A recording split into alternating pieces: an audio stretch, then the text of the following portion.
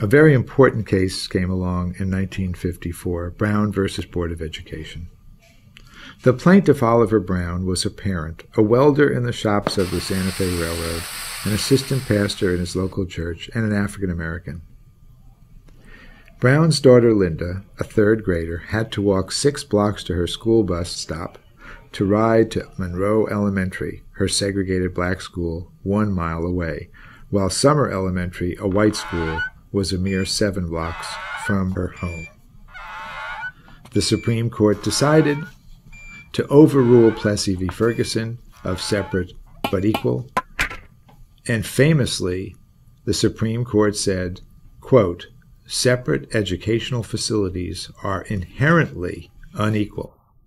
So we had Plessy in 1896, separate but equal. We had Brown in 1954, together and equal. And it's fair to say that as of this recording, we are less together and less equal than we have ever been.